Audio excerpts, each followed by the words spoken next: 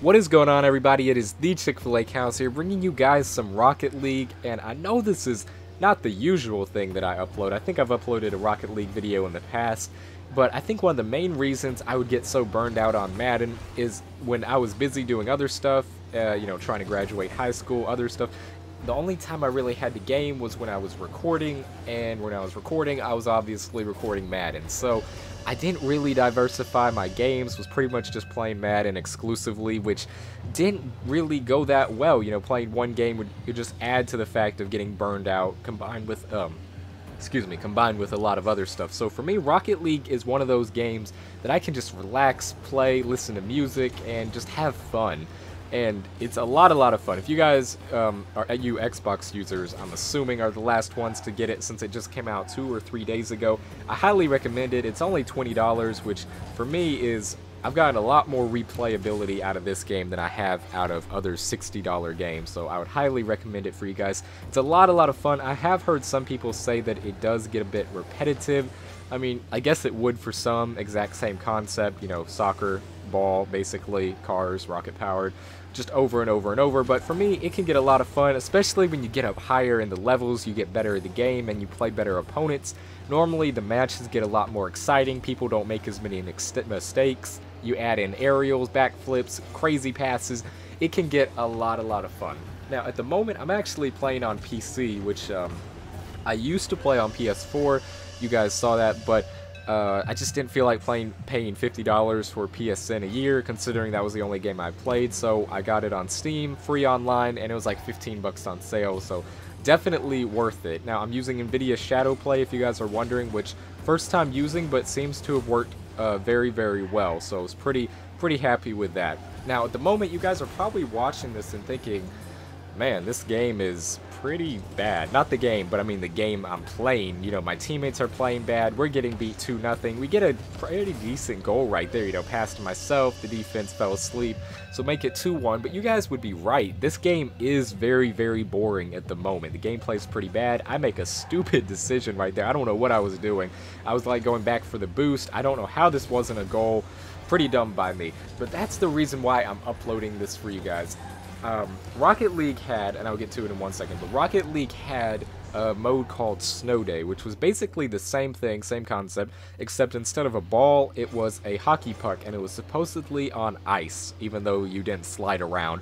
But it was a lot of fun. The puck would slide on the walls a lot better. Wall play became like 90% of the game itself, and it sounded a little bit more boring, even more simplistic, but it was, for me, a lot of fun. I just liked it, changing it up.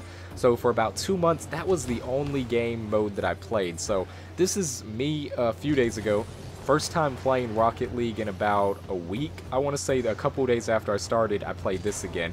So coming back from that to this, just it was a huge shock, you know, just trying to relearn everything I already knew. And then after a couple days, I was like, you know, okay, I'm playing alright, I'm feeling a little bit better in my abilities. I've never played ranked, though, or competitive. I've never played competitive, so I was like, okay, let's try that out just for fun. And this is what you guys are watching, competitive right now. And for some reason, people in competitive take it a lot more seriously, a lot more cursing, a lot more yelling, a lot more what a saves, you know. But for me, I was just trying to try out new things, and I thought it would be a lot more fun in a way, because I thought it would be more challenging, and in a way it is. Getting put with worse teammates starting off with is quite the challenge, but it's also sometimes more difficult if you get with people that are more experienced. So I had a whole point bringing that up. Oh, okay, I'm getting back to it now. But you guys are watching, you're probably thinking, this is just awful. And you guys are right. My guys are playing very badly. I'm playing very badly. I've scored 1 goal, had another messed up by a teammate, but I definitely have not really helped defense-wise. And after that 4th goal, you guys just saw, my teammates in competitive, there's a forfeit option. Most of you know this who've played it, but if you know, you got to have all 3 members of your team hit forfeit. The game obviously ends and it's game over. 2 out of my 3 teammates wanted me to do that, and I was like, oh no, you know, no way. You guys have been playing terrible. I've been playing terrible. I'm not. At this point, I was still pretty mad at them. I'm like, I'm not gonna let you guys off that easily. We're gonna finish this game whether win or lose, and you know, 90% of the time, we're probably not gonna be able to come back and win this game. I mean, we were down 4-1 with like a minute 30 left, a minute 20 something, and right there you guys already saw 2 back-to-back goals, and all of a sudden 4-3 in like 18 seconds we've scored 3 goals. It's a tie game.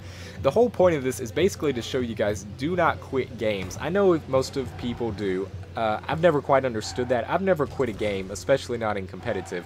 But I've never quit a game. Just, you know, especially like football. If you don't throw that Hail Mary, you never know. If you don't go for that onside kick, you never know. And right there, we get that 5th goal. So in about 35 seconds, we scored 4 goals. Just like that, took the lead. I'm like, all right, let's play it safe. Let's play defense. He's thinking the same thing. Ball goes over here. I'm like, okay, I got to make something happen. It's not over yet. Completely whiff on it right here, but I was still pretty pumped. At this point, I was like, no way we just came back from that in competitive. So 30 seconds to go. The ball is going the right direction. My teammate with the shot. My teammate coming in to clean it up, and I'm just tapping it in. Teamwork. There we go. 6-4. And just like that, you guys can see how quickly a game can change in less than a minute. 5 goals.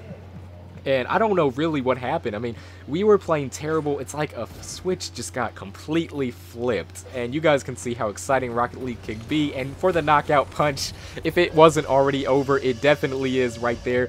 One of their teammates actually quits.